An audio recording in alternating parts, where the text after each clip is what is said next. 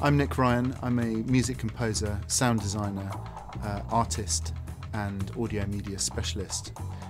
My clients and my directors often expect me to be conventional, but what they really want is a different idea to everyone else. I have to listen really, really carefully all the time. Most people don't know how to listen, and if you learn how to listen, you'll be different to most people. You have to be able to care deeply about what you do, but not in isolation. You have to be able to collaborate with other people. And if you're collaborating, ultimately you have to be able to let go of your work as part of a bigger project. Attention, this dialogue is opening. Attention, this dialogue is opening. Space is closing. Attention, most stars collapse out of fear. The first and most important thing was to come up with a story. And our previous game, Papa Sangre, was set in Mexico, in a Mexican underworld, and we decided to set this one in space. So we came up with a story, we came up with a location, then we started to edit levels and create the actual structure of this world.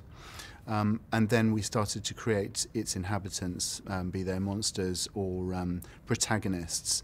And then we started to populate those levels and decide where those different audio objects had to go. And then, of course, we had to play test extensively. One of the things we encountered in making an audio-only game is that there's a huge amount of subjective interpretation among our players. So it's quite important for us to be sure that what we as game designers think we're making is what our players perceive it to be. Some of the most significant decisions we made on Nightjar were to, firstly, to build our own game engine, because nothing really existed before this game to render 3D sound in real time on a handheld device. And we could have used an existing engine, but that wouldn't have really given us the flexibility that we needed, and in the long run would have caused all sorts of other problems, such as licensing, etc., etc. So we actually built our engine ourselves. So also, when we decided to make a game that was sound only, we realized we had to immerse the player in a sound world that was believable. And as you know, our own world is 3D. It's kind of unremarkable. We're used to listening in 3D, but recordings are generally 2D because they're recorded with stereo microphones, and they don't really mimic the way that we hear as humans.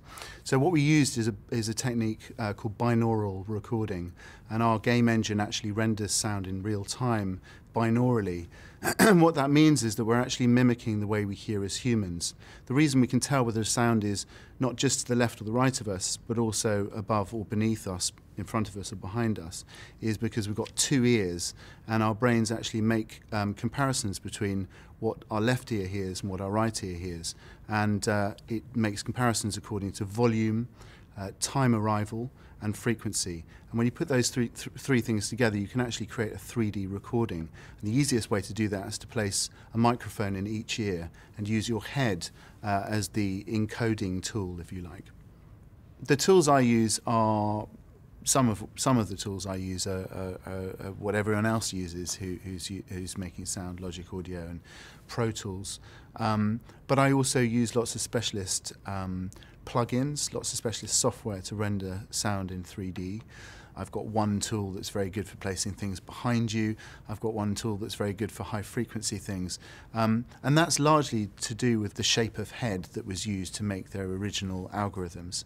I then use various microphones, including a dummy head, which has microphones in each ear, and it looks like a crash test dummy.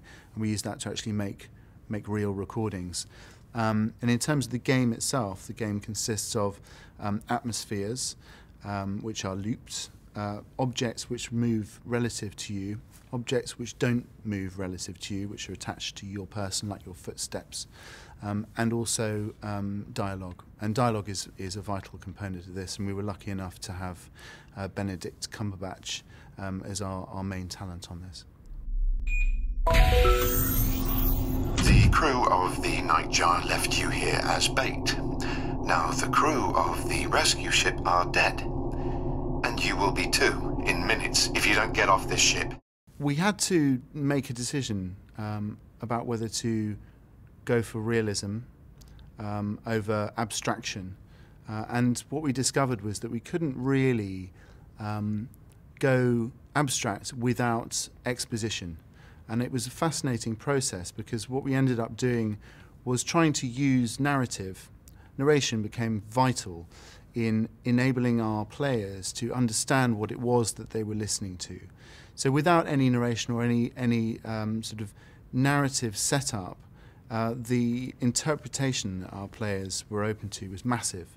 They would perceive a completely different space to each other. So we had to set the scene with fairly realistic sounds that we have an innate recognition of and an understanding of their physical form.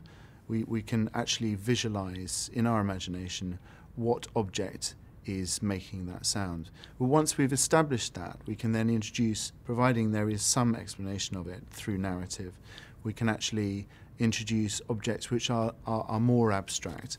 And monsters, for example, are something which we expect to be abstract, and we welcome subjective interpretation of, because they then become much more frightening. The game did turn out mostly as we expected it to, but there are so-called bugs which came from people's different interpretations of what they were hearing. So we might have put in what we thought was a monster, and a particular player might have perceived it to be a toilet flushing in the next door room rather than a monster crawling up the wall. You know, you never really know. So we had to extensively playtest this and then tune the actual sounds as well. In the absence of images, we can't help but hallucinate images in our imagination, as we do when we listen to radio. And that kind of age-old cliche, pictures are better on radio, stands with the Nightjar. We've said jokingly that the Nightjar has the best graphics engine in the world because it's your imagination. And what's particularly exciting about being nominated for the Nightjar for Audio Achievement is that this is an audio-only experience, and that's quite a unique proposition. The thing that I'm most proud of is that people who are used to listening, people who are blind or visually impaired, wrote to us and told us that this was an incredibly believable, three-dimensional, immersive space. And I would have expected they in particular to have picked up on some of the flaws in the sound design, and they were very complimentary about it, although they did say that the game was far too easy, so we did have to make it harder.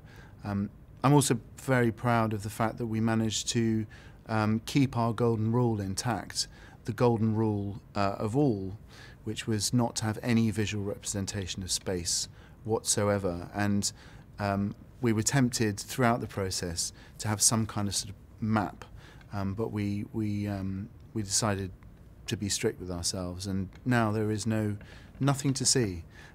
You place your thumbs on the screen, you walk with your thumbs as though they're your feet.